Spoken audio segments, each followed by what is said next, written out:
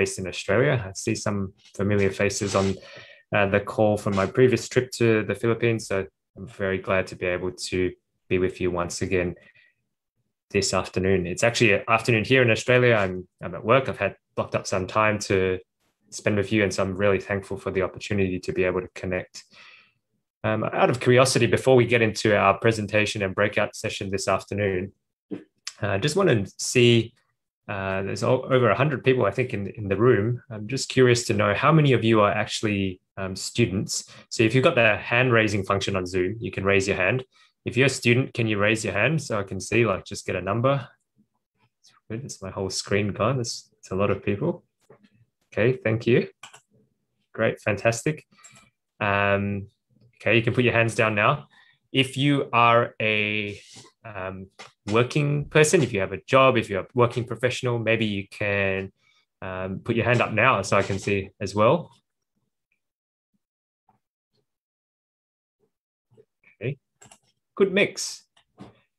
Great, fantastic. It's always nice to know who I'm speaking to, and it's really tricky during Zoom to be able to get an idea of who I'm talking to, especially because everyone is not responding and you're not in the same room. But I pray that the Holy Spirit will continue to move even this afternoon as we share about the topic, Jesus, and I put here, Jesus excellence. We've got someone who's a full-time mom, fantastic as well. Great. Let's say a quick word of prayer again as we get started, and then we'll get right into it. I'll give a quick introduction about what we're going to spend a little bit of time talking. I've split my sessions up across today and also Saturday morning, Sabbath morning. And so there will be some continuation between the two segments. And if you are interested in following through, that's the flow of the presentations will be both today and Saturday as well. Let's pray. Father, we thank you for this time. We are grateful for the chance to ascend higher because the Holy Spirit lifts us. And we pray that your continual guidance will be with us this afternoon, even as we open your word to understand the meaning and the definition of excellence and how that applies in our lives. We ask in Jesus' name. Amen. I'm scheduled to speak for about an hour and a half. I won't go straight through. I'll try and give you some breaks. If you have questions, I believe you can ask those questions as well. I want this to be as interactive as possible. And so I'm not going to do a very deep theological study this afternoon, but I'm going to spend a lot of time talking a little bit more about things we face on an everyday basis. When you hear the word excellence, people often think about being perfect. People talk about being at the highest standard possible. People talk about a whole range of things. And the definition of excellence in society is one that relates to being as good as you can. Often that means beating someone else. Often that means competing with others. Often that means succeeding at the expense of others. But today, what I want to spend a little bit of time doing is changing the concept of what excellence is and how the Bible defines it, and how Jesus, through some examples in the Bible, can help us to better understand what that looks like. I want to start off the presentation today by telling you a little bit about something I did a few weeks ago. Anyone done this activity before? This is bouldering. If you've ever done bouldering before, you'll know that it really helps to be tall. Unfortunately, I'm not so tall, so bouldering is really tricky for me. And if you're skinny and tall, you've got a huge advantage. For those of you who haven't done bouldering before, basically what bouldering is it's like a fake or a man-made constructed rock face with these little struts or rocks that stand out. And what your aim is to do is to climb from the bottom to the top by color codes. You'll see in the picture here the different colors. And based on the colors, you are only allowed to use the same colors to either hold or to step on as you try to get from the bottom of the cliff, man-made cliff, or ground level, right to the top. So obviously the colors represent different difficulties, and some colors will be easier than others. So in this particular thing, I think you can see that blue is pretty hard, and this lady is doing the blue level, and you can see that you sometimes have to go sideways or hang upside down to be able to achieve that.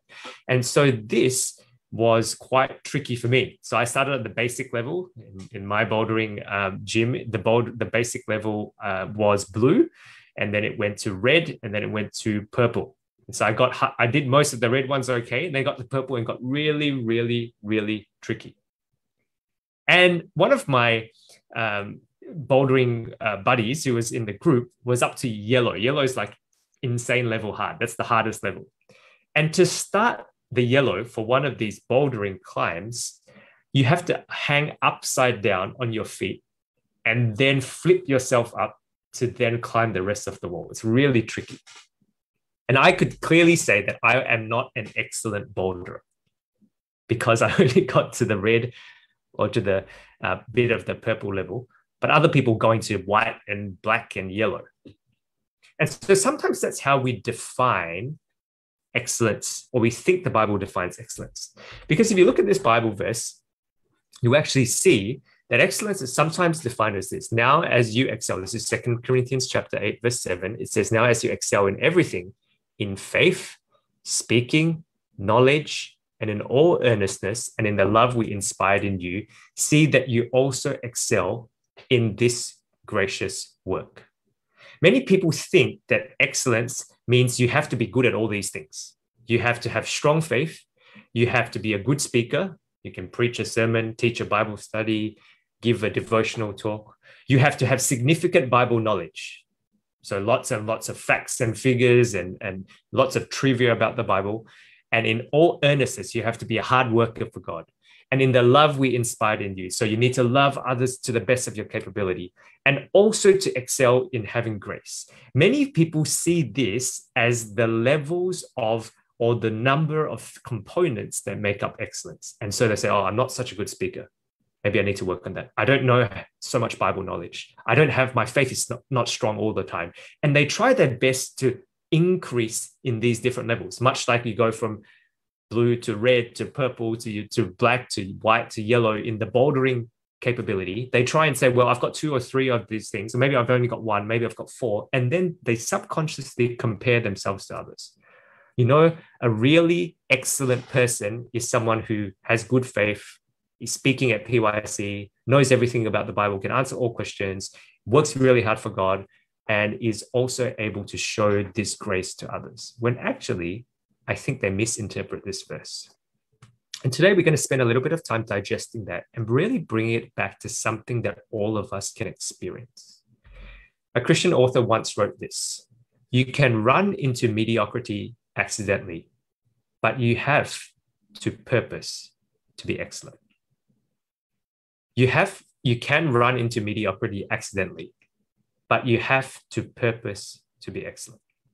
And that is exactly where this Bible verse in 2 Corinthians chapter 8 starts. It's not about the things you do. It's not about the amount of knowledge you have. It's not about the capacity or the capability or the talents that you may have and may be using, but it is the purpose behind all those things that makes someone excellent. When I talk about purpose here, I'm not talking about God's purpose for your life or God's purpose for your career. Those things are important. But I want to spend this session today and the session on Saturday, where I'll be speaking again, talking a little bit about is this concept of finding purpose in times of difficulty. You will know that whether you're rich or poor, it doesn't matter whether you're black or white, it doesn't matter whether you're male or female, everyone faces difficulty. And the true characteristic or the true test of excellence is what happens to your purpose in a time of crisis. So I'm going to spend a little bit of time digesting that in hopefully a very practical way or practical ways that are not only prayerfully going to be useful in your life, but also going to be useful in the lives of others, and also for you to be able to share to people who are non-Christian or non-Adventist. And so we're going to be talking a little bit about purpose today. Let me start off by talking about this. I work as a pediatric doctor. I live in Melbourne in Australia. And in my practice, when I was deciding what I wanted to do in my life, I thought a little bit about different career options. Maybe I could be a firefighter or police officer or accountant or a management consultant. But I decided to follow along to become a pediatrician or a doctor at that time before specializing in pediatrics, because I was inspired by this particular quote. And I think the pen of inspiration here writes a quote that sets this tone very nicely as we continue our discussion in Jesus the Excellent.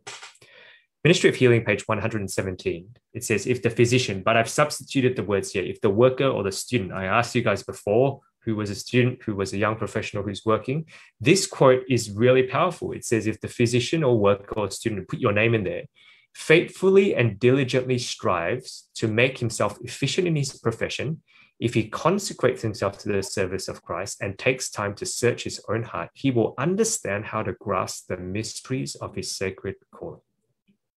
Notice it doesn't say that an excellent doctor or excellent worker or excellent engineer or accountant or student is someone who gets the top marks or someone who achieves the highest score or someone who beats the rest of the class. It says that the person who faithfully and diligently strives to make himself efficient. It is not about the output necessarily that makes you excellent. It is about the intention and the purpose behind what you do in your life. I broke it down a little bit more and I started to translate that. You can see here on the screen, I put little numbers next to this. This quote has really inspired me because I started to dig into exactly what does that look like.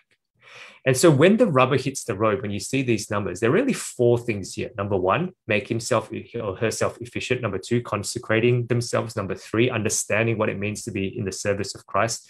Number four, searching his own heart. And really what you see here, when the rubber meets the road, as we say here in Australia, when it comes down to the summary of excellence for a physician, for a doctor, for a dentist, for an engineer, for an accountant, for any profession, whether you're a student or a mum or a parent even looking after a child, is four things. Excellence in your professional career. That may be excellence in your studies, it may be in your new job, it may be in multiple jobs. A consecrated personal spiritual life, dedicated to service and ministry, and that will help you to discover your ultimate calling, which is really the theme of today's breakout session, but the theme of PYC this year, which is to ascend higher than the highest, to ascend because Jesus is lifting you up to your ultimate calling. I'm going to spend a little bit of time not dwelling on these four key points, but this really sets the foundation of what we're talking about today. The foundation is, it doesn't matter whether you're like me, a doctor, or whether you're like anyone else who in the room, whatever profession that may be, whether you are the only Adventist in your family or whether you are in a place full of Adventists in your classroom, the fundamentals are the same.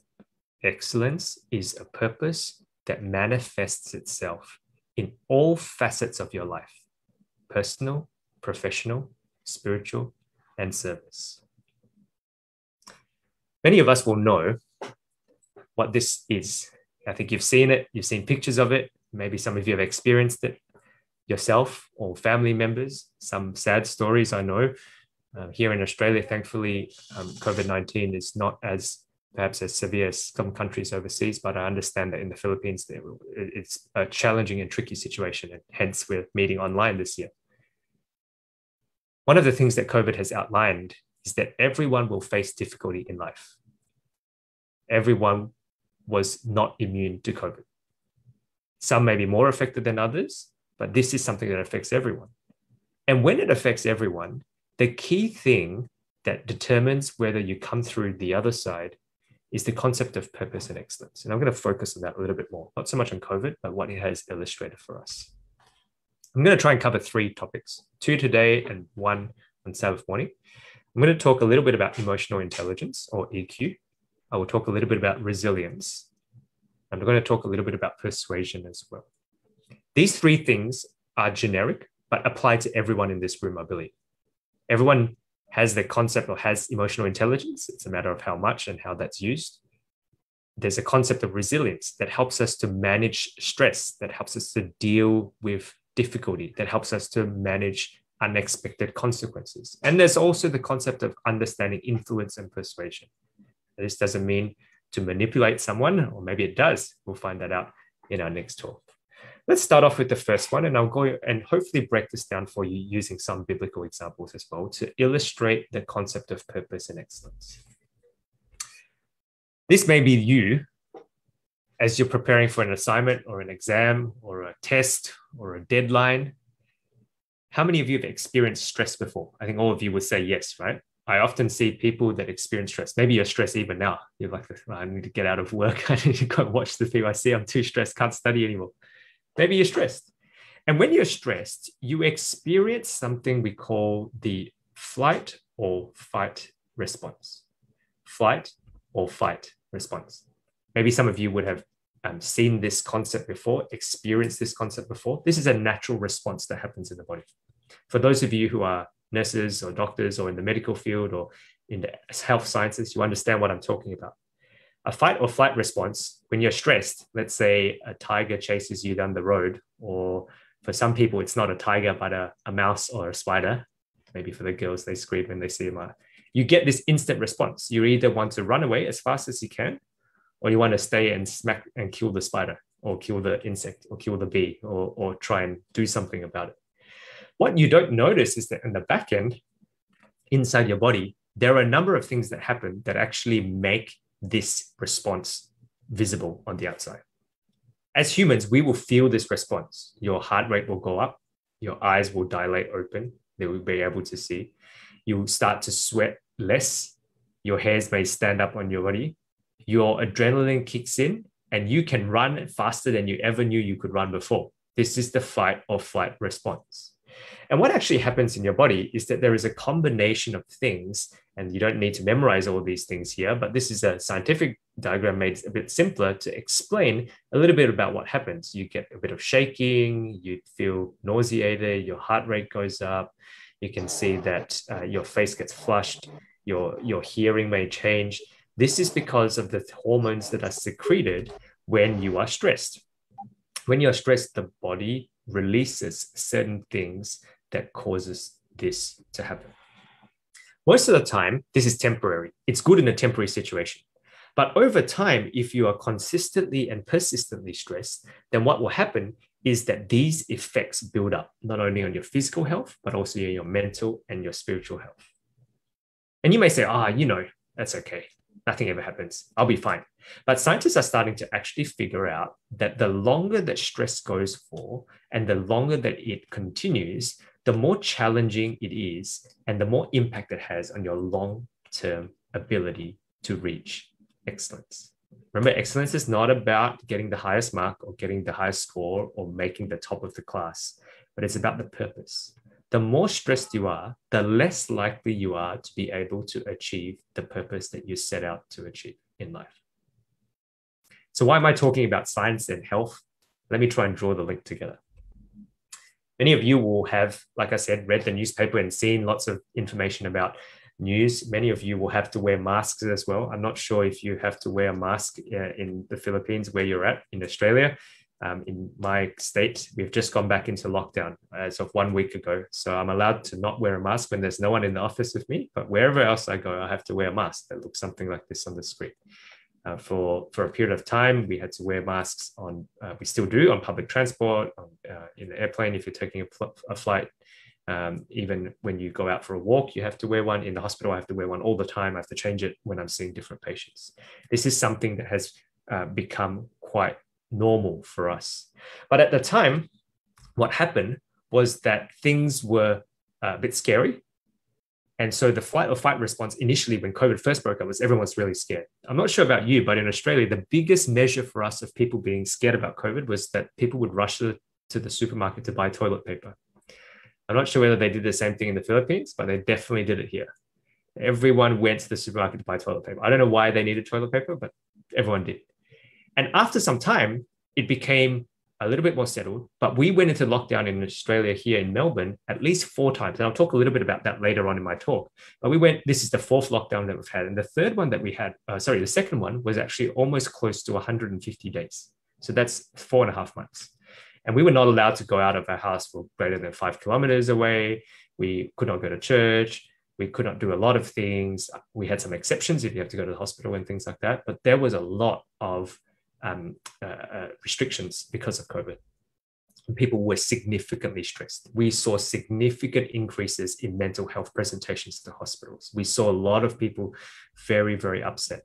And when they every time since that time that they've announced a lockdown, we see this increase in spikes. And what I'm trying to get at here is that stress is more prevalent or more common than you think in people's lives. So you may say, oh, I'm not stressed. I eat regularly. I exercise. I try and live healthily.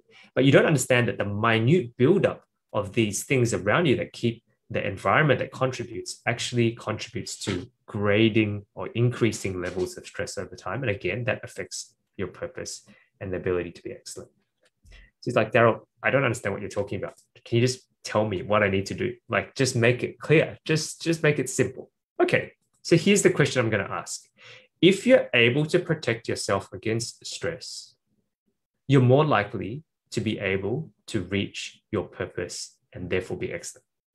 Do you follow the hypothesis? If you're more likely to prevent yourself from being stressed, you're more likely to be able to reach your purpose and be excellent. That's my hypothesis today. Now, I'm not talking about eating well and living well and drinking water and having sunshine and having rest. Those are important things. I'm talking about long-term chronic stress. Someone put it like this: feelings are much like waves. We can't stop them from coming, but we can choose which one to surf. I can tell you, as soon as they announced the lockdown 1 week ago, there was significant discomfort, upset. People were angry, disappointment. People were very sad. And people were resigned to being locked down for another week. That now has become 2 weeks. So the question is, how do you prevent yourself from falling into those traps? By going to be judged by feelings. And the concept is something we call emotional intelligence. Emotional intelligence is made up of 4 components. The 4 components are these: self-awareness, self-management, social awareness, known as empathy, and relationship management. And the ability for us to regulate our emotional intelligence will actually contribute to the ability for us to display purpose and excellence in our life. And that's what I'm going to spend a bit of time talking about this afternoon. I'm going to use a Bible story to illustrate this point, because these things look very much like a university lecture, right? You go to class and the lecturer tells you, you need to be self-aware, you need to manage yourself, you need to be socially aware, and you also need to manage your relationships. Well, that's very easily said, but how do you actually do this? I'm going to use a Bible story to try and break it down for you to help you understand how that looks like. Conflict is one of the situations which produce a flight or fight response. A stressful situation raises your stress levels. Let me use a scenario to illustrate this point. Some of you may be participants or may be part of a family business. Maybe your father owns a company or a shop or have some sort of business or trade that you're part of.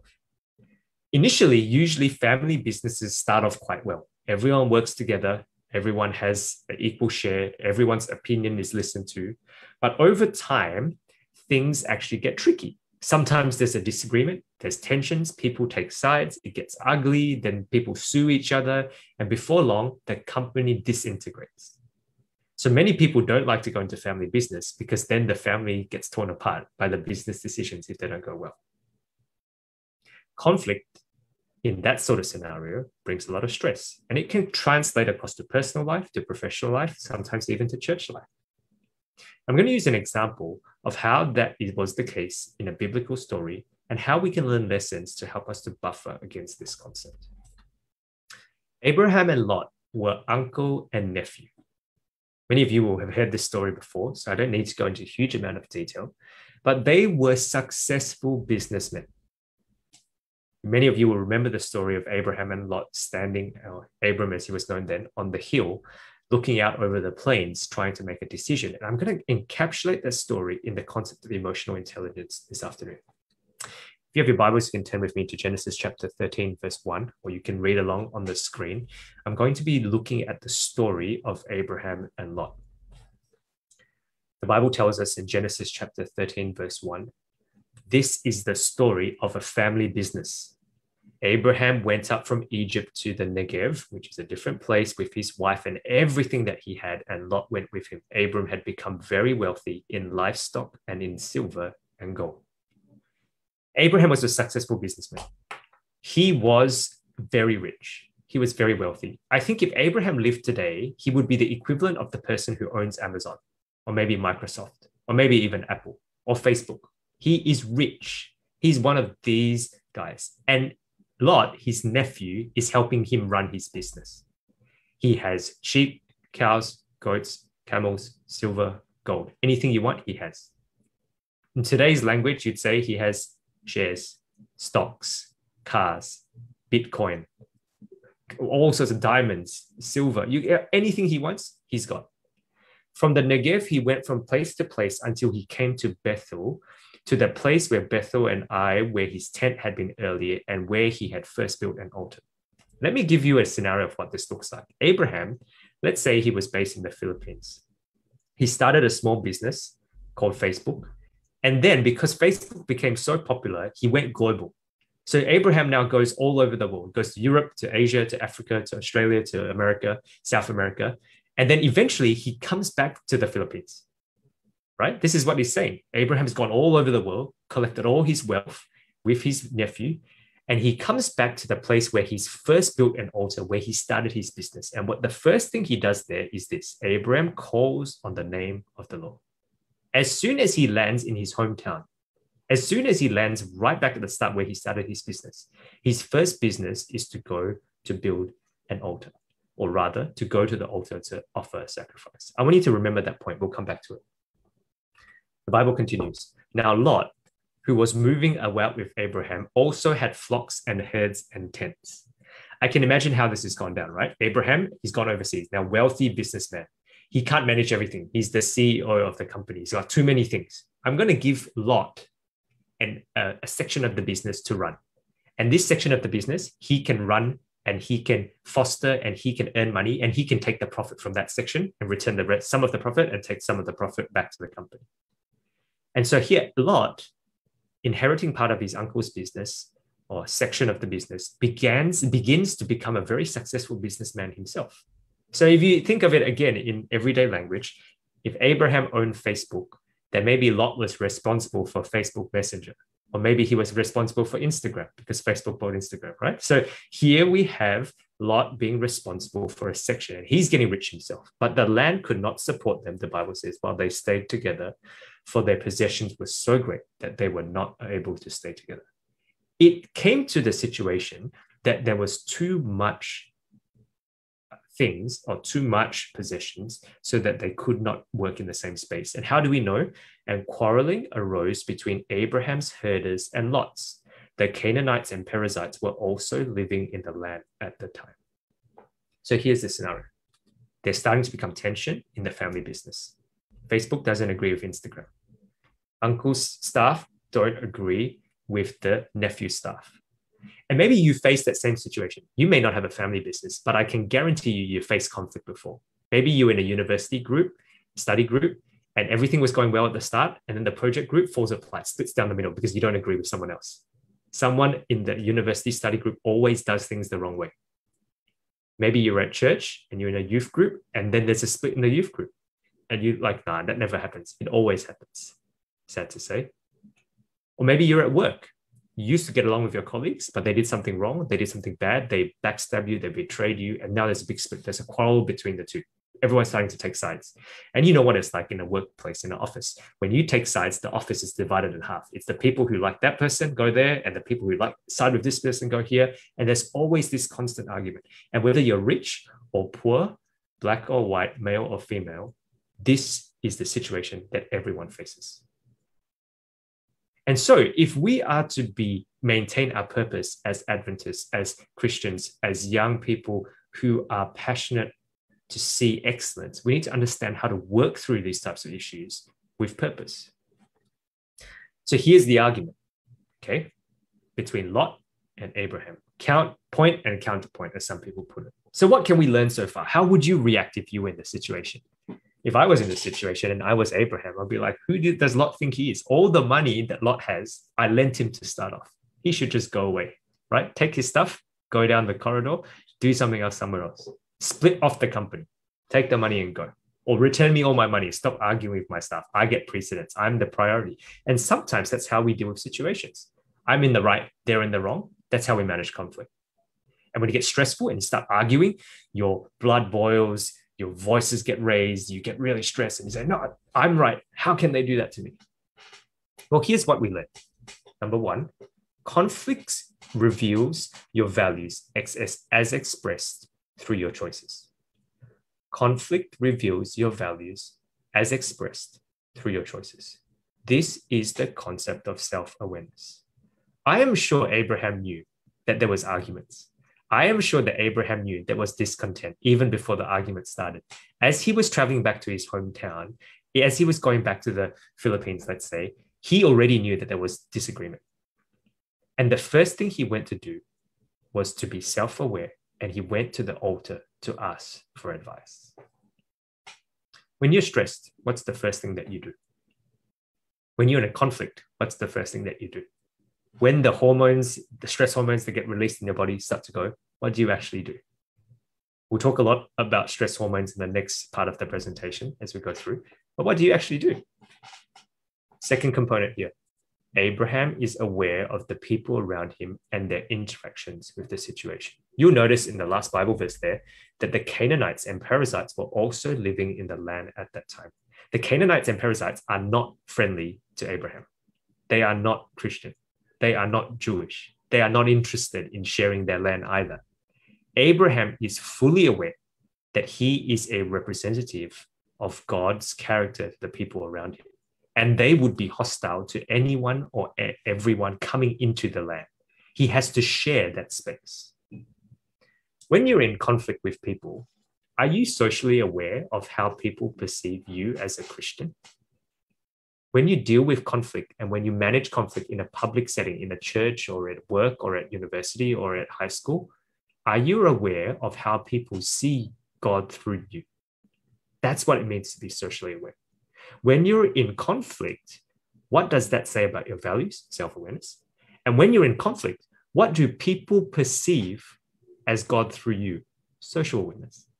Number one, Abraham went to the altar to ask God for advice. Number two, he is acutely aware that this issue is not just about him and Lot, not just about his possessions and Lot's possessions, but it is also about how it plays out to the rest of the people around. Proverbs chapter 1, verse 7, the fear of the Lord is the beginning of knowledge, but fools despise wisdom and instruction.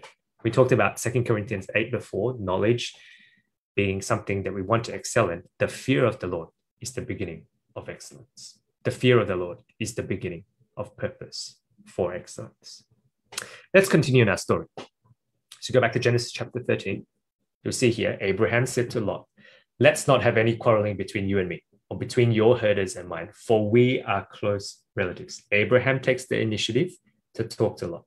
When you're in conflict with someone, how many of you take the initiative to apologize?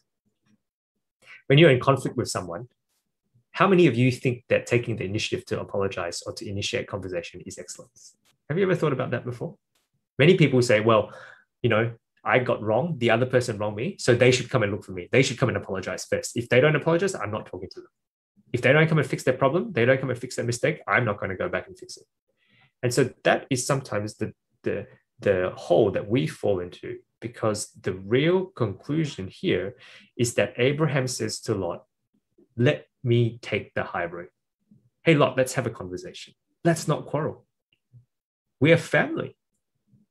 Why are you quarreling? We are close relatives. Abraham, remember, is the person who owns everything. He gave Lot his start in life. He lent Lot money to start his part of the business. He gave him all the advice. He gave him all the business advice that he could ever need. And now he's the one saying, hey, Lot, don't argue. It's okay. Don't worry. Is not the whole land before you? Let's part company.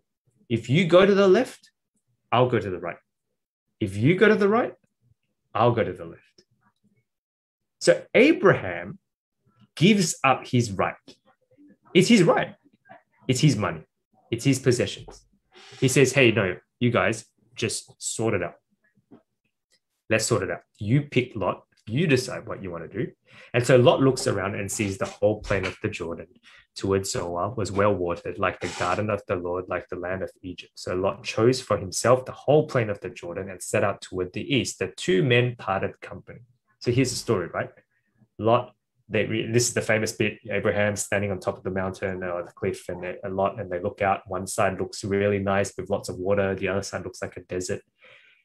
Lot picks the nice side, place where Sodom and Gomorrah is, Abraham lives near the great trees of Mamre at Hebron, where he pitched his tents. What does he do as soon as he gets to the place?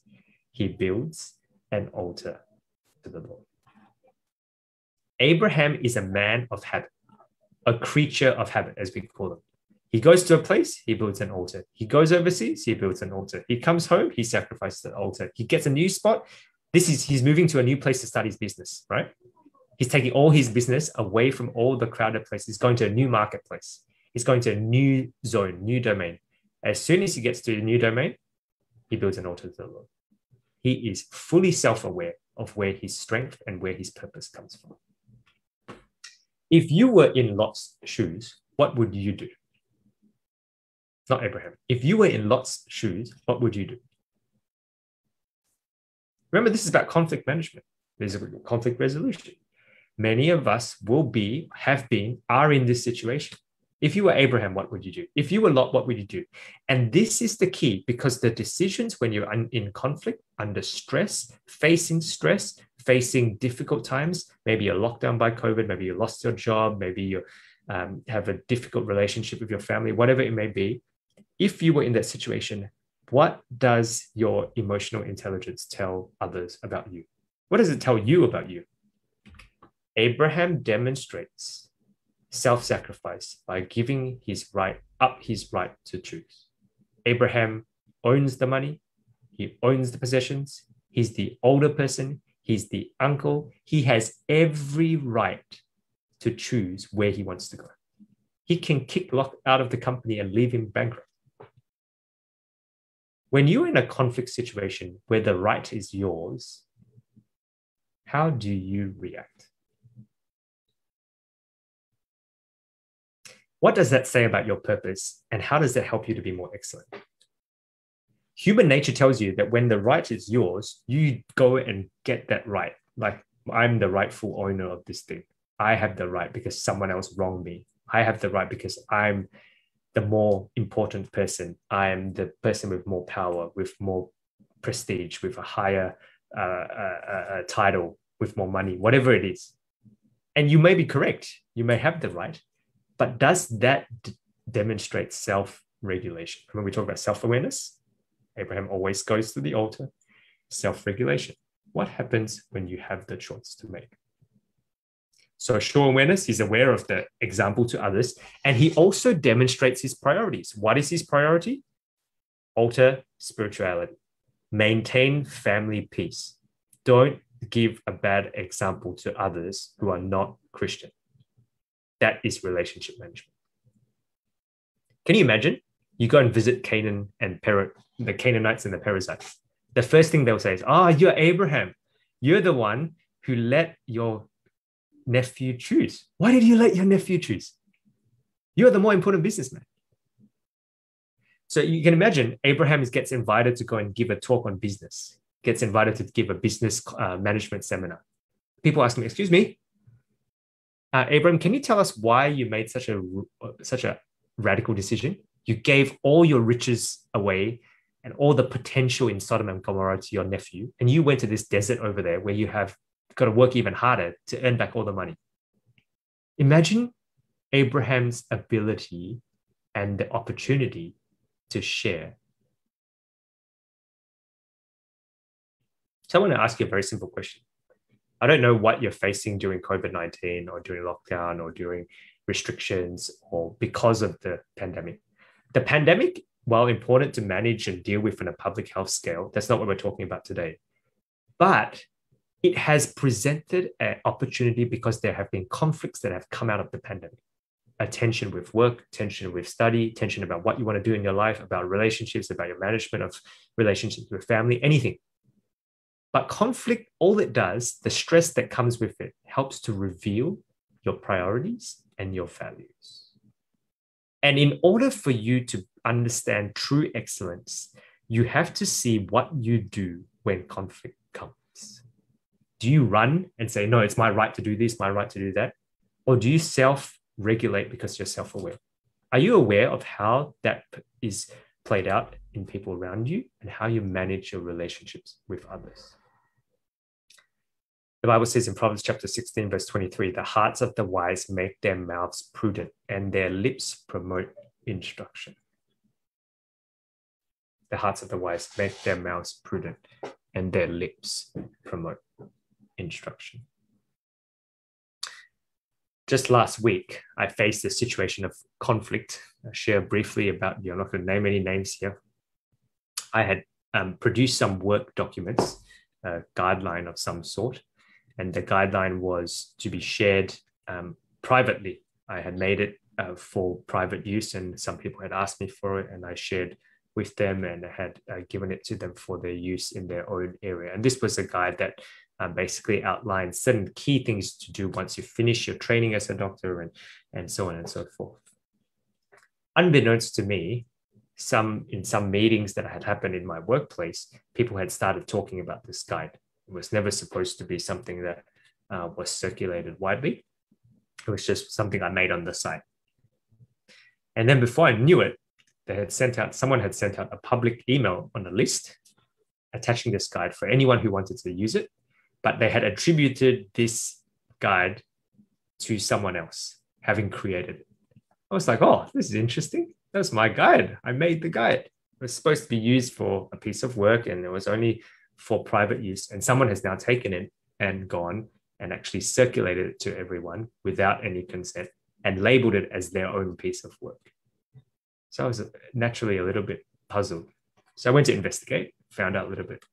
I got really annoyed because someone had taken my piece of work without asking, knowingly asked someone else for the piece of work, passed it off as their own, and then passed it off as their own for a public forum, claiming the credit for the entire piece of work and to the whole workplace organization.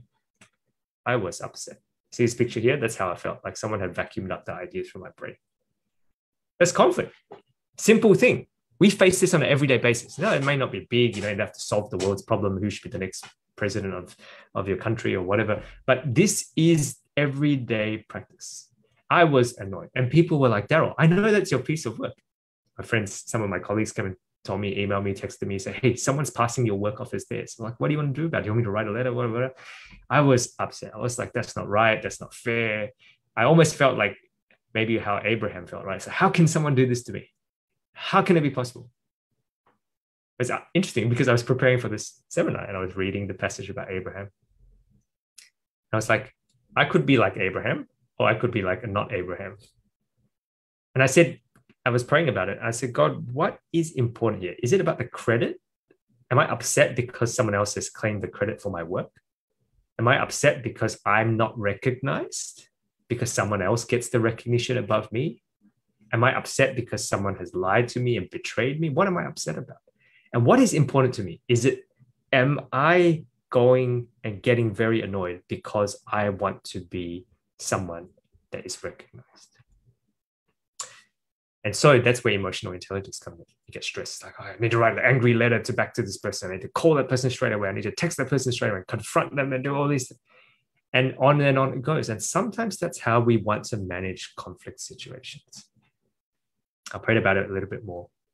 And I said, look, I just need to understand. So I had a chat with the person. I said, look, what happened? I saw this, it went out. How did it play out? Why does it look like this? I didn't get angry. I was angry inside. I pray, God, please help me to not get angry and help me to have a rational conversation with this person. And so the person then told me, oh, sorry, I didn't know it was your work. I thought it was, I thought someone had made it, and therefore I thought it was going to be useful for everyone. So I just sent it to someone, and someone thought that I had made it, and so therefore wrote that in the email when actually I didn't know who it was. Whether or not that's true is not the point. I think that's besides the point of the story. The point of the story is we have to go through conflict every day, and we have choices to make, whether it affects us and others around us, as to how we deal with that. And that helps you to stay true. When my friends ask me afterwards, they're like, "Do you talk to the guy, right? Like, what did you say? Did you tell him off? Did you complain to the boss? Did you do this? Did you do that?" And I said, no. Because the aim of this is not for me to get credit. I'm not interested in getting the credit for the work. That's not important to me. It's not about my name being smeared. It's not that someone claimed credit for my work, even though that may be wrong. But the aim is to understand to them, what does a Christian look like in times of conflict? How can a piece of work that can be useful for others without the issues of credit and without the issues of who gets recognition be an example to be used for others in the workplace that I can share about that? That's what emotional intelligence is all about. Emotional intelligence is about the rain that may be happening in the background, but you are sitting under the umbrella, nice and dry. Abraham and Lot is just one example of emotional intelligence in the Bible. And what I would encourage you to do, there are many good resources on emotional intelligence out there, but I believe the Bible has the core criteria, is not the right word, but the structure and the foundations for emotional intelligence. And when you look at different stories in the Bible, you will start to notice through this framework the concepts of self-awareness, self-regulation, social awareness, relationship management, and be able to see how that actually plays a significant part in helping you to be more excellent in the way that you are able to approach life. When you next face conflict, when you next face challenges, when you next face difficulties managing situations, when you next face stress, are you going to be like Abraham? Or are you going to react in the same way that you've always reacted? And if you react in the same way that you've always reacted, perhaps that's why you're not being able to reach true excellence. It's not about the level. It's about the purpose behind what you are trying to do. I'm going to pause for about 15 to 30 seconds, let you guys take a stretch, get a glass of water, go to the bathroom. I'm going to switch my slides over, and then we're going to go into the second part of the discussion. If you have any questions, I believe on the chat line, there's a link there for you to ask questions. I will try and finish with enough time for question and answer at the end of the session on any of the topics that we covered today. I'm going to talk a little bit about the concept of resilience. Okay, resilience is a term that many people use nowadays. We talk about conflict management. First up, I'm going to talk about resilience and how this brings some of the scientific basis behind it, and then talk a little bit about how that also relates to excellence as well. So I'm giving you about 30 seconds to a minute to just do your thing. I'll flick the slides across and then we'll keep going.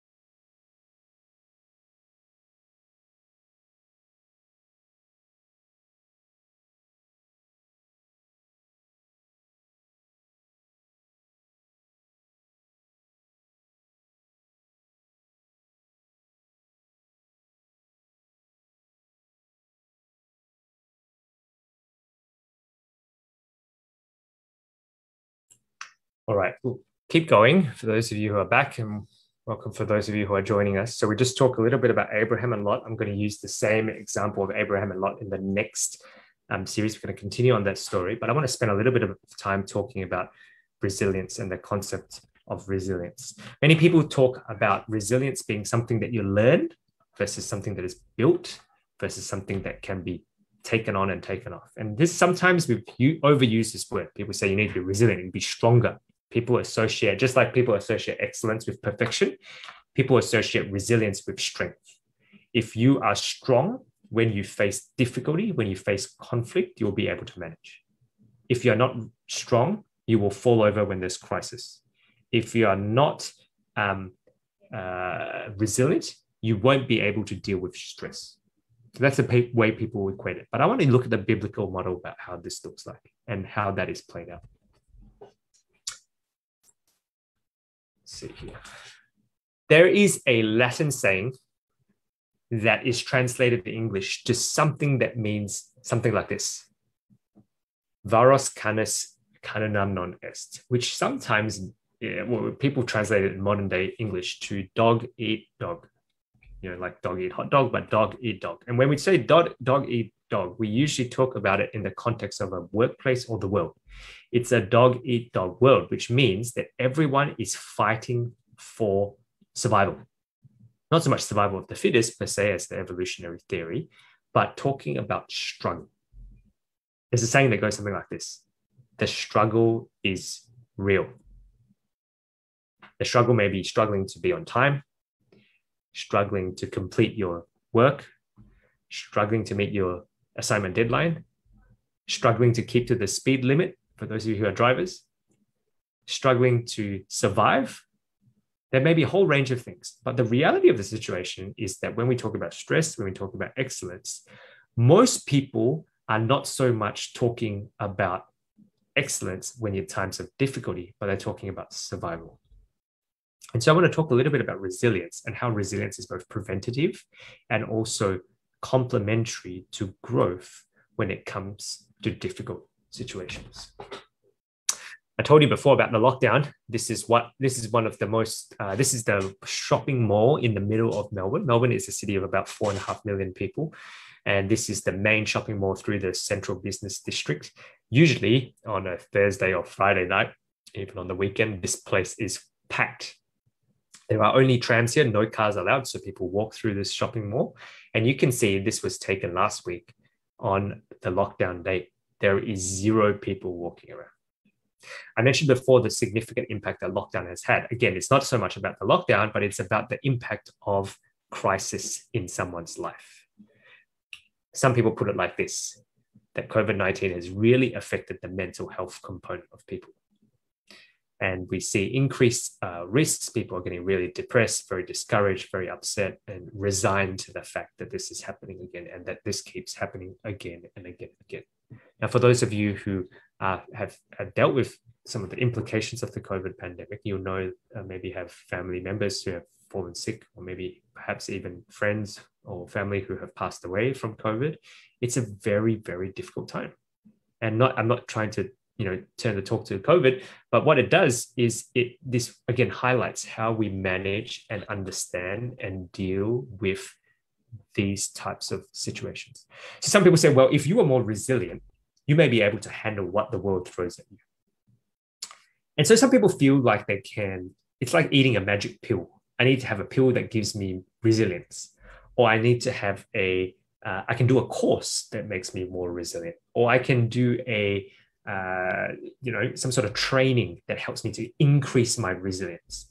Some people try different things. I need to be more mindful. I'll do yoga or meditation. I'll do relaxation to build up my resilience and help me to be more stress-free in times of difficulty.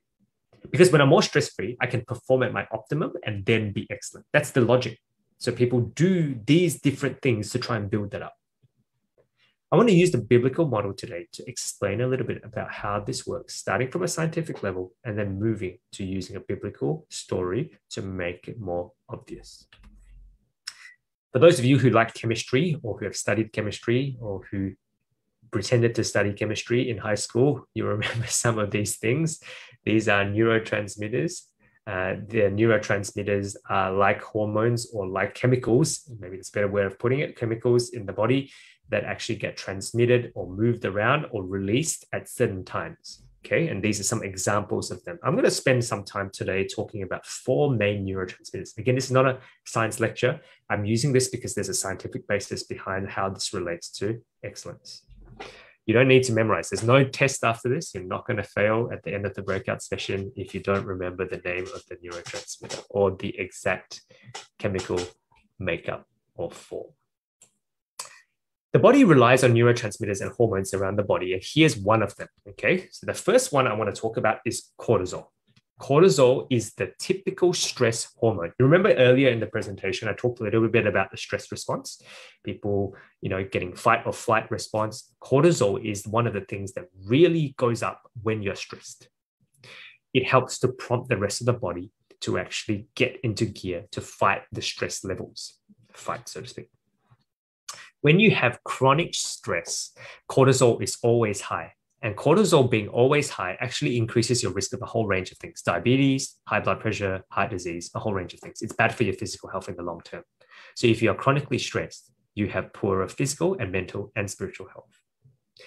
cortisol is really useful when you are stressed acutely, like in the instance, but we cannot have it elevated all the time. This is not something you want high at all situations. We often see kids in the hospital, right, in my profession, that have high cortisol when they are sick, because being sick is a form of the body being stressed. And so we see the levels of cortisol go up. When you are relaxed, i.e., when you're asleep, your cortisol levels are usually lower. The second type of neurotransmitter is something called endorphins. I don't know how many of you like running. Maybe some of you like marathon running. Last year, during the break after lockdown, I ran my first and last half marathon.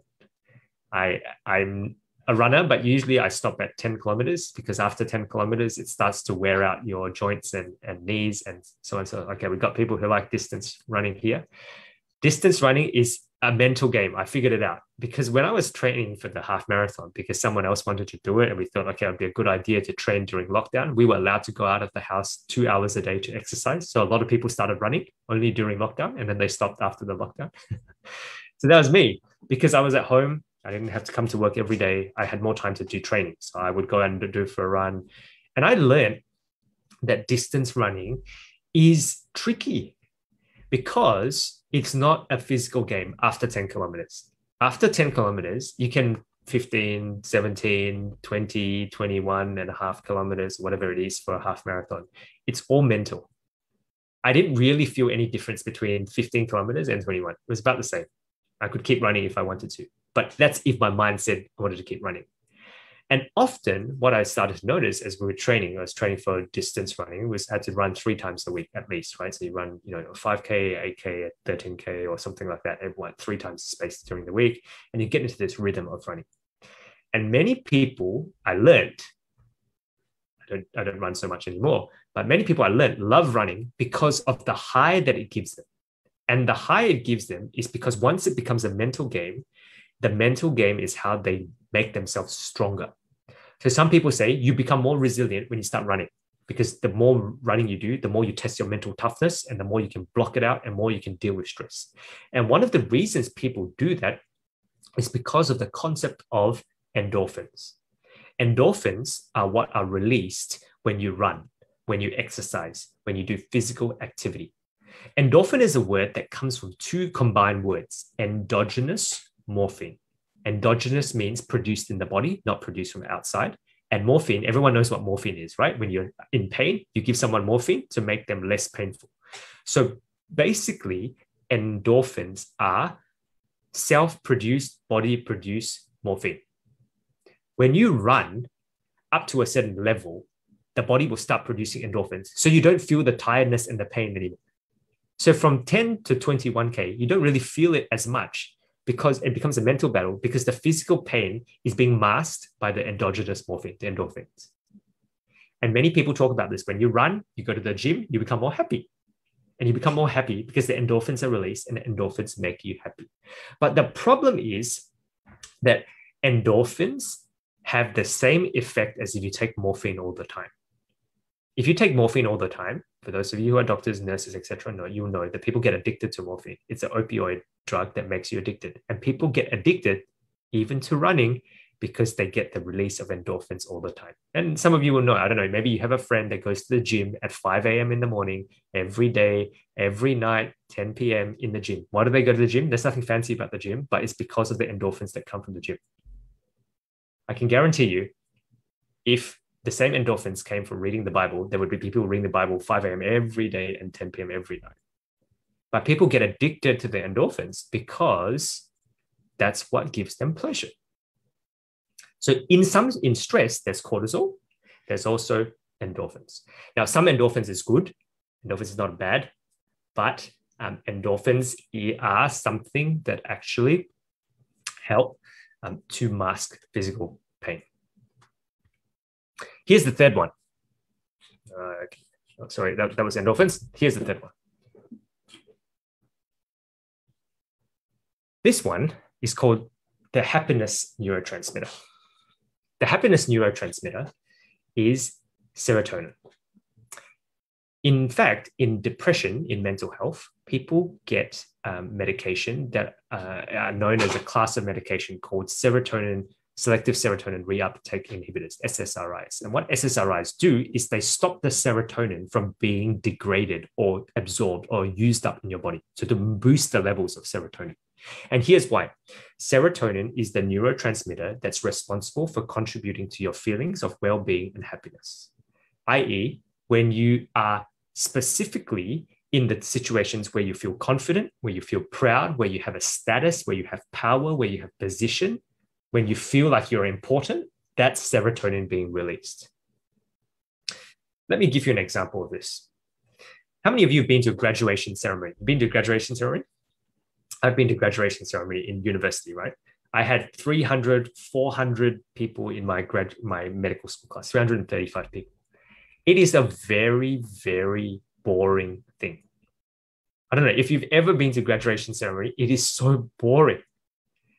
You pay money to hire the gown, to go to a graduation ceremony, to sit in the graduation ceremony, for someone to read out all the names of the people that are graduating, right? That's how they do it in Australia. I don't know what they do in the Philippines, but that's what they do in Australia. They read out all the names.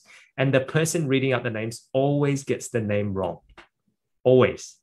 And then you go up on stage and then they call your name out and then you have the hat and then you shake the person's hand and then you walk away later and then you go outside and then everyone is there and your family members are there. Maybe your friends come and everyone wants to take a picture and then they give you flowers, they give you a teddy bear and then you throw the hat in the air. It's such a waste of time. You pay money to do this stuff. You just get the piece of paper. During COVID, no one had a graduation, right? They just got the piece of paper and then that's it. They put it on the wall, the certificate. But everyone wants to go to the ceremony. And you know why? Who's the most excited about the ceremony? Your parents. For those of you students, I'm sure you can identify what I'm saying, right? My parents were the most excited when I graduated. Not me, my parents. But why do you do it?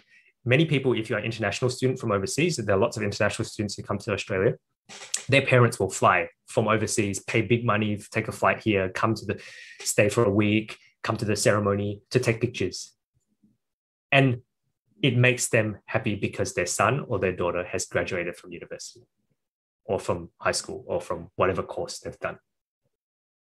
And you feel satisfied, not because you find the graduation ceremony very exciting, but because the people around you are happy. Yes? You're not happy because you got a piece of paper. It's just a piece of paper. It doesn't do anything. It helps you get a job, sure. But the whole ceremony itself, that's why it's called a ceremony. It's a procession because other people are happy. And they're happy because you've gained a status or position. You've gained some sort of recognition. You've now got a master's, you've now got a PhD, you've now got a whatever bachelor's, you're the first person in your family to go to university, all this type of stuff. And so people, when you are in a relationship with someone, i.e. parents and family and parents and child, graduation with parents, and you have a leadership role, or they take pride in your achievements, there's some status, that is when serotonin is released. It reinforces relationships. Okay, this is how serotonin works. So cortisol, when you're stressed, endorphins, when you're running to mask the pain, exercise, physical activity, serotonin, when there's power, position, status, being proud. The problem with serotonin is that you can trick the body into releasing serotonin. In a materialistic world, you can release the serotonin to be gamed, to be tricked. Some people chase power and position because they get the serotonin hit when they get it. When they get promoted in work, they get serotonin. When people praise them for the work that they do, they get serotonin. The body releases serotonin. When they get recognition for the thing that they do that. When you buy a new handbag or a new car or a new clothing or whatever, and people comment on it, you get a serotonin hit. Because everyone's like, oh, that person must be so important. They got such a nice car. When everyone looks at you, oh, they got new shoes. Well, they must be really rich. Oh, I'm rich. Okay, I got a serotonin hit. And so our body conditions ourselves to be trained to want to release serotonin because it can be gamed and tricked in a materialistic world. And so people chase power, position, riches, materials because serotonin is released. So that's the downside, right? You've got you've got endorphins, you've got cortisol, you've got serotonin, and I forgot one more in the middle. There's also this concept of dopamine. Here's dopamine. Dopamine is a neurotransmitter that's released in reward-seeking behavior, reward-motivated behavior. Okay, let me give you the most classic example of this. Dopamine is a very addictive thing. It is gained usually on a single person basis. Serotonin requires two parties. Someone to praise you for your work, you get serotonin. Your parents to be happy when you graduate, relationship. Your boss to say, well done, relationship. Dopamine is by yourself. People who play computer games understand what dopamine is because every time you pass a level, you get a dopamine hit. That's how people do marketing online, right? They always want you to click things because the more you click, the more rewards you get. That's called gamification. People even give a term to it. People who are addicted to gambling or struggle with gambling, that's how it works. They win a little bit, they lose a lot. They win a little bit, they lose a lot. They win a little bit, they lose a lot because dopamine gets released. And so dopamine becomes a hit of, you get it's like a sugar run. It's a sugar drive. You get a little bit of dopamine every time you do something that actually helps you to achieve a goal. The goal could be completing the level, could be winning a little bit of money in the gambling, online gambling. It could be doing something. And so people become addicted to the dopamine without realizing that the behavior behind it is actually harmful. Okay, so let me summarize so far. Cortisol, good for stress, not good long-term. Endorphins, good to mask pain, not good long-term. Dopamine, good in short hits, but very addictive, and people can forget about the behavior behind it. Serotonin, very good, helps to reinforce relationships, but people can trick it to make it something that becomes an inflation of their ego and their self and the status and the power that they have. So neurotransmitters in and of themselves are good, but they may not be helpful in some situations. So remember how we went into this, right? Resilience. People say to increase your resilience in difficult situations, to become more excellent, you need to increase your cortisol. You need to increase your endorphins, go running more, go exercise. People say you need to increase your dopamine. Do things that increase your dopamine, make you happy. That's why people binge watch Netflix all the time, because every episode gives them a dopamine hit. Number 4, go and increase your serotonin. Do things that will give you serotonin. What do? Buy a new house, buy a new car, buy a new this. Online shopping took off in COVID in Australia because people just kept buying things online that they didn't need, they didn't want, they didn't see, they just want to buy something because it makes them feel good. And that is a challenge because those ways are coping mechanisms of how people cope with stress, cope with difficulty, cope with problem, build their resilience. But they are not permanent ways and they can be very destructive in the end if not used wisely. In the correct situation, it's good, but if not used wisely, it can be dangerous. There's one more neurotransmitter that is vastly different. This neurotransmitter is called oxytocin. Oxytocin is also known as the love or cuddle hormone. Oxytocin is a love or cuddle hormone because it is released when you do specific activities. Let me give you one example of that. Oxytocin is a neurotransmitter that has huge physical and physiological effects, including influencing behaviors and actions. When a mum who's breastfeeding, I think there was someone who was when a mum hears a baby cry, oxytocin is released. That's the most classic example. In medicine, we talk about this concept called a letdown reflex. The letdown reflex is when a mum who is breastfeeding hears a baby crying, the milk production starts to be released so that they are going to feed their baby. Does that make sense? When their baby is crying, the instinctual response is the mum starts to release this neurotransmitter called oxytocin. In fact, it's so strong that sometimes when you are breastfeeding, you walk through a shopping center and someone else's baby cries, you also have the letdown reflex. For those of you who are mums or not female, you probably understand this. I deal with this because this is what happens, and this is what pediatrics, right?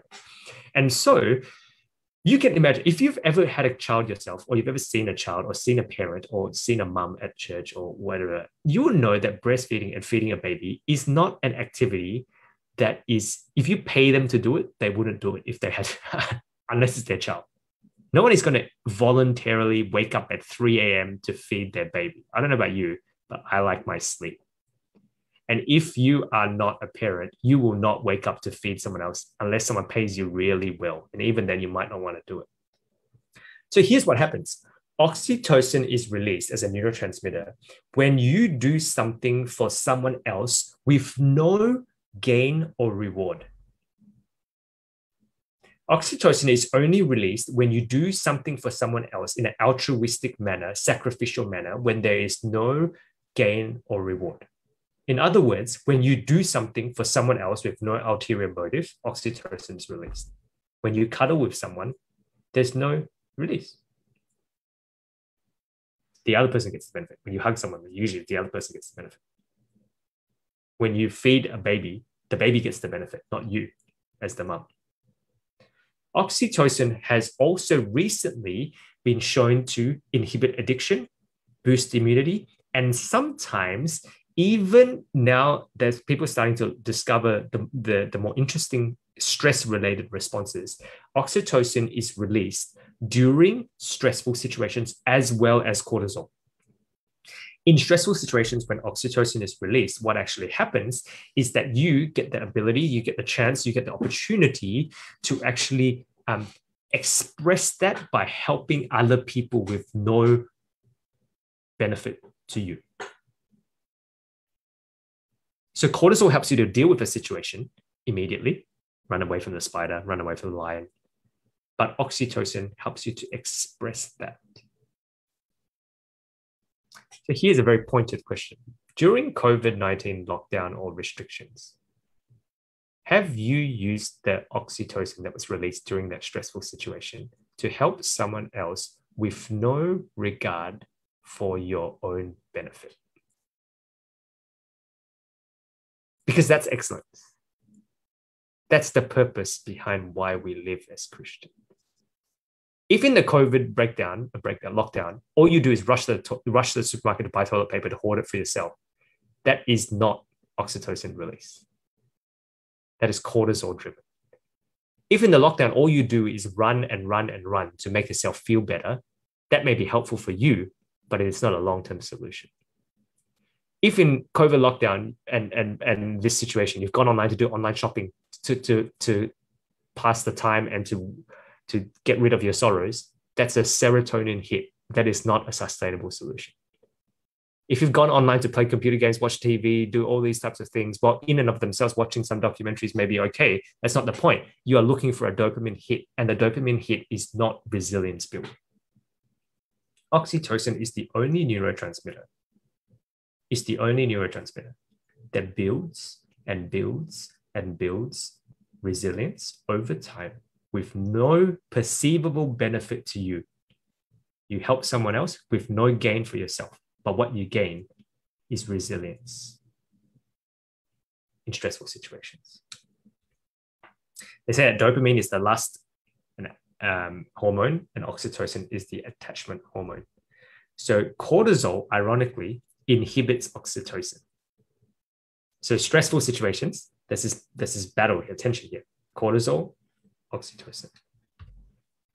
If you're in a constant situation where you're stressed, no wonder things go wrong. No wonder things go awry. No wonder things go and become difficult. Let me share with you some stories about how this works. This is my young professional group here in Melbourne. This is a picture of us a number of weeks ago when we could still meet before the cases broke out again and we didn't have to wear masks. We have people from all over the world join our group. More than half of this group is non-Adventist. This group was set up really as an opportunity to reach people who do not know about God, who may not be Christian, or who may be discovering Christ for the first time. It's really an opportunity to meet new people and to share with them about Jesus. I want to tell you the story about Heinrich and Lizzie. Heinrich is on the couch. He's wearing the purple top. Lizzie is the girl in the bottom left corner with red hair. Heinrich and Lizzie are from Austria. They're born and raised as Seventh-day Adventists. They moved to Australia because Lizzie is studying a master's degree in nursing at a university in Melbourne. They moved here about a year and a half ago, just about 1 month before COVID really took off here in Australia and we went to lockdown. So their entire time in Australia has been pretty much locked down in their house doing online learning. So they moved from Austria to come to Australia, and we met them the second week they were in Australia. They came to church and they became part of our group. And before long, they became really an integral part of our little group here. And our little group was trying to do different things. One of the things we do is a Bible study on Friday nights, and that is open for anyone to join. And we were struggling to find a place that was central enough to meet in a place, because we lived in different parts of the city and we have to travel, and some people don't have transport, they have to take public transport, and so on and so forth. And so Heinrich and Lizzie, unbeknownst to us, began to pray about this. Remember, they're visiting from they're here from overseas. They've got a small apartment, but they decided as they were praying that they would like to offer the house up for this Bible study every week. Now, offering up a house might sound like nothing to you, but to them, this is the first time they've ever done anything like that ever in their life, because that means like sometimes 15 people in the house. That means cooking and cleaning and washing and all this sort of stuff that goes with it. I don't know about you, but like, cooking for 15 people stresses me out. Might not stress you guys out. I get a cortisol rush when I have to cook for 15 people. And so they said, no, this is what we want to do, because we felt that God has called us to do that. And so this became sacrificial giving. So every night, Friday night, it would be there. During lockdown, it became on Zoom, but they would try and help to host a few things. Sometimes during the lockdown, we had groups of 4 or 5 allowed in the house. It would always be at the house. There would be 4 people there, 5 people there. They would be ready to go, ready to clean, ready to cook, week in, week out, 1.5 years in. This is sacrificial giving. And a few weeks ago when we were praying about what to do for our group this year, this is how it worked. It was sacrificial giving. They said that was the biggest blessing that they had, to be able to share their house. And from now on, wherever they go in the world, when they return overseas after their study is done, they will look for a house that can be used for ministry because of the blessing that it gives them. The way we describe blessings when we give is actually a description of the impact of oxytocin. People in the world don't understand what oxytocin is. Don't understand what blessings are when it comes to resilience, but they understand what oxytocin releases. But they're the same thing. Let me tell you about Catherine. Catherine's the girl in the bottom center screen, pink top.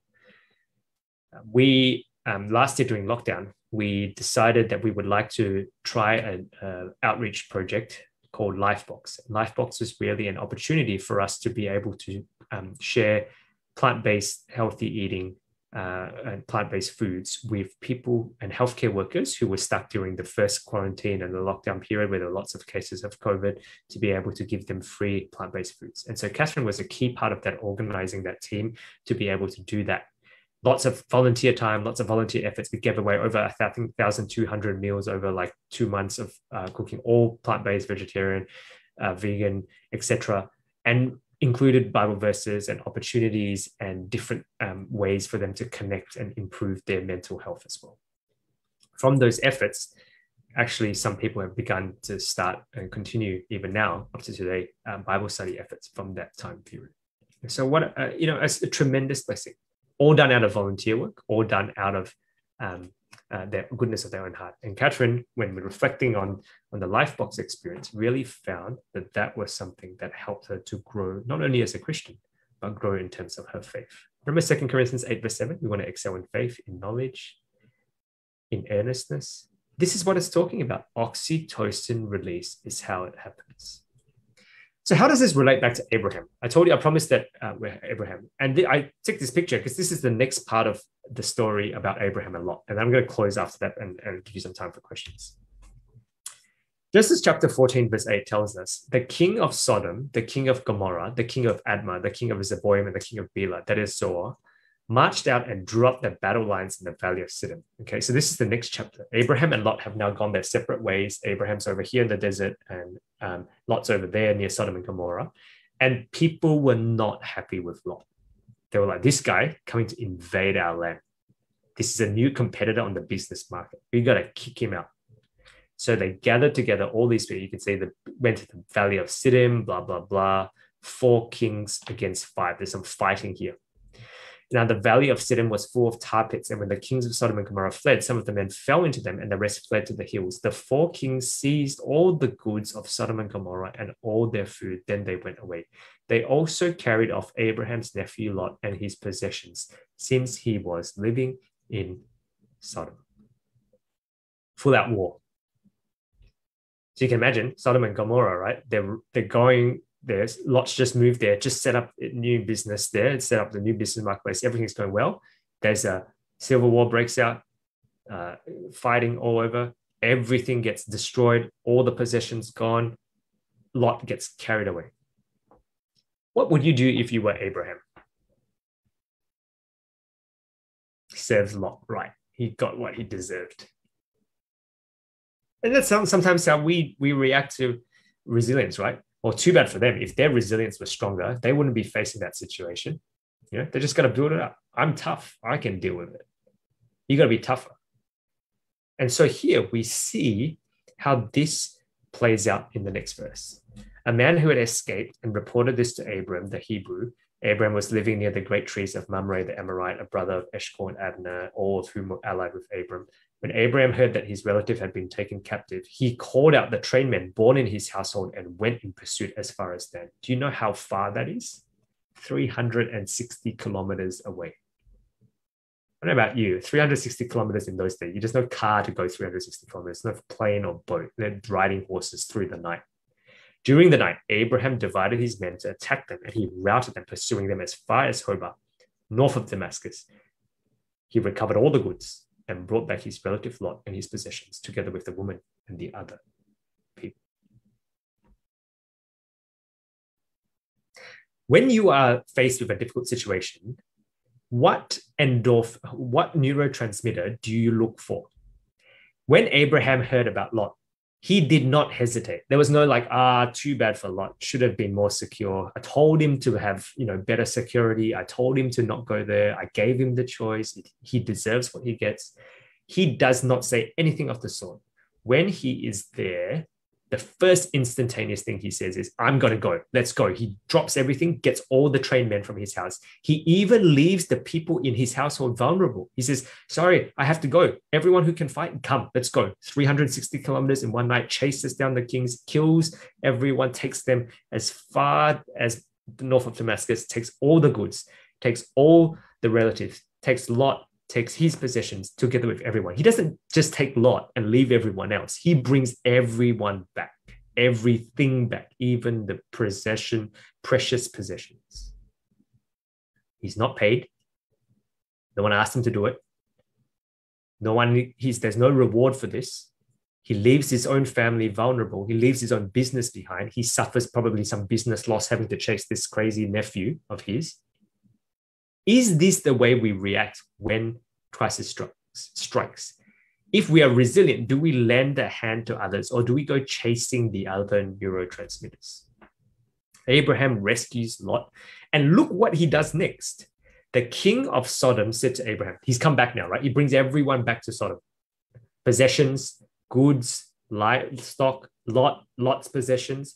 The king of Sodom said to Abraham, give me the people and keep the goods for yourself. Here's the reward, right, Abraham? Thank you for helping me. I'll give you the reward. Just drop everyone off, take all the gold, take all the silver, take all the livestock. Let that be the reward for your service that you went to, rescue everyone from me. Look at Abraham's response. Abraham said to the king of Sodom, with raised hand, I have sworn an oath to the Lord, God Most High, creator of heaven and earth, that I will accept nothing belonging to you, not even a thread or the strap of a sandal, so that you will never be able to say, I made Abraham rich. When you are in crisis, when you are in conflict, when you are in a difficult time, do you do things because you want to get the praise? Do you do things because you want to get the recognition? Do you do things because you want to get the position, the power?